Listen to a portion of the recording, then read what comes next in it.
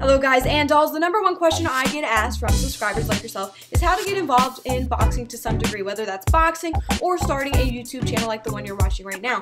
Some of you guys think that I have more pull in the industry, when I actually don't have really any pull in the industry, but I wanted to take this opportunity to go over why now is the perfect time to get involved in boxing. Right now, we all know that Timothy Bradley will likely be facing Andre Berto December 15th on HBO. Golden Boy's Richard Schaefer said that he is representing Andre Berto, which shocked the fuck out of Bob Arum because he thought he was. To add another what the fuck to the situation, Berto is with Al Heyman, and allegedly all of Al Heyman's fighters aren't actually signed with a promoter, but promoters are in place to act as promoters. Whatever the fuck that means, I don't really know the details, but whatever it is, it sounds hella smart. Wait a second, didn't TMT also say that they had Andre Berto? This whole situation really adds to the beef that's been ongoing between Top Rank and Golden Boy. If you recall, they've been trying to sabotage each other left and right, most notably September 15th. Remember, it was Oscar De La Hoya who tweeted that he would be signing autographs at the exact same time as the weigh-in on Chavez versus Martinez. Oh my god, these guys